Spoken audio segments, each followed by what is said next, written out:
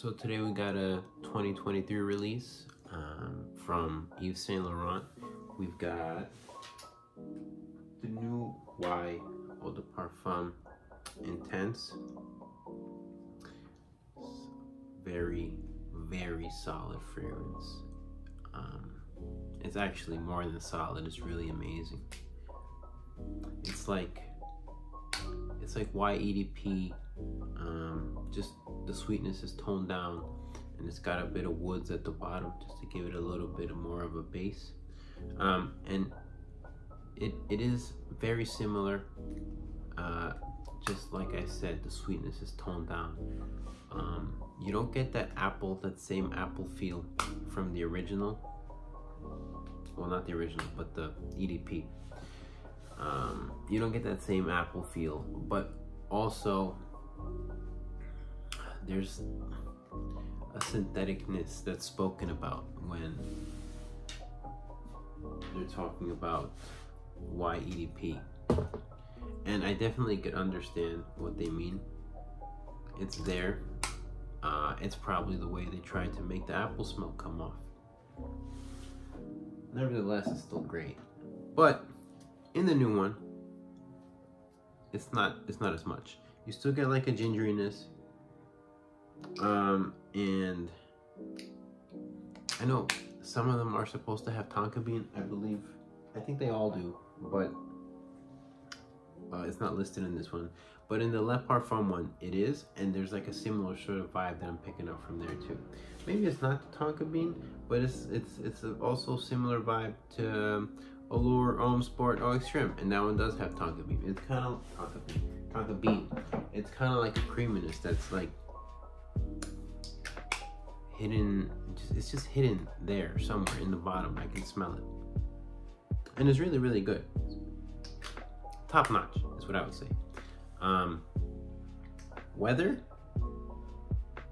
occasion, all year round. This stuff is great all year round. Winter, spray a little bit more, you know? If you do 5, do like 7 or something. Or like if you layer stuff, put some on the outer layer. Yeah, because I mean, I don't see how this can't be pulled off in the heat.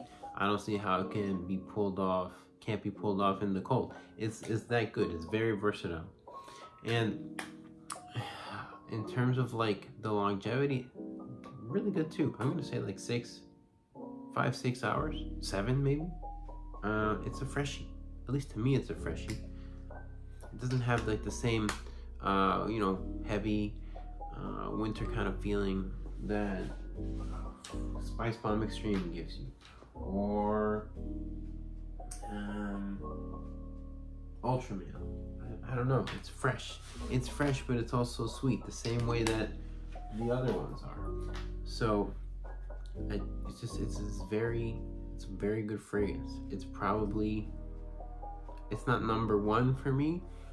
Maybe it's number 2. It's a new number 2 in town, because the original is always going to be the one. That's the one. It started it, at least for me, and you know, you got memories attached to your sets. So maybe when you make some new memories with this one, or when I do, maybe then this will be one. But right now, that's one. So occasion, like I said, pretty much whenever you want. Work, you're going out for a walk, you're gonna run some errands, hell, even if you're gonna go on a date, interview,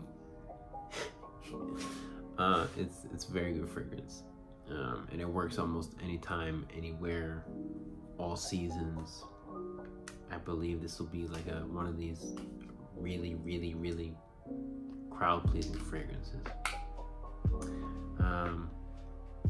In terms of the price though, these YSL ones, they're expensive. They are.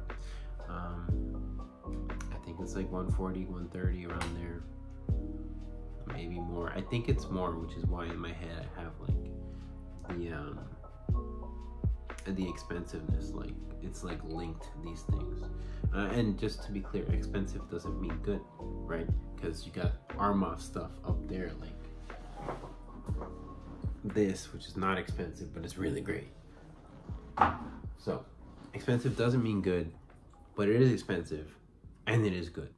And then again, you could pick it up at any department store, or maybe not any, but definitely like Macy's and that level, like department store. And then you can't pick it up online yet, but if you want to, go ahead, and then it'll be cheaper when you do. You just gotta wait in the future.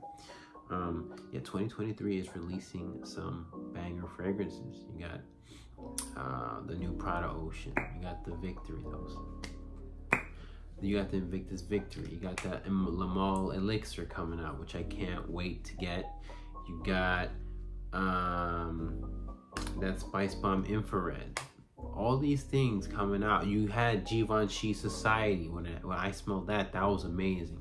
So amongst a load of awesome releases this year, this is definitely up there. This is good. And I mentioned the other ones. I'll rank them out on mine as well. Number one, like I said, is still YEDP. This is definitely battling for second place with Y Le Parfum. And then last place is Y. And it's not the new formulation, it's the original one. But anyway, this is really good one too. It's just the longevity is not there for me. And I like sweet, so that's why YEDP, along with the memories, that's number one. But YEDP Intense, the ginger, woody, citrusy, sweet fragrance, but not as sweet as the other one, but still really, really, really versatile, mass appealing. I suggest you get it, pick it up, it's pretty good. Bye.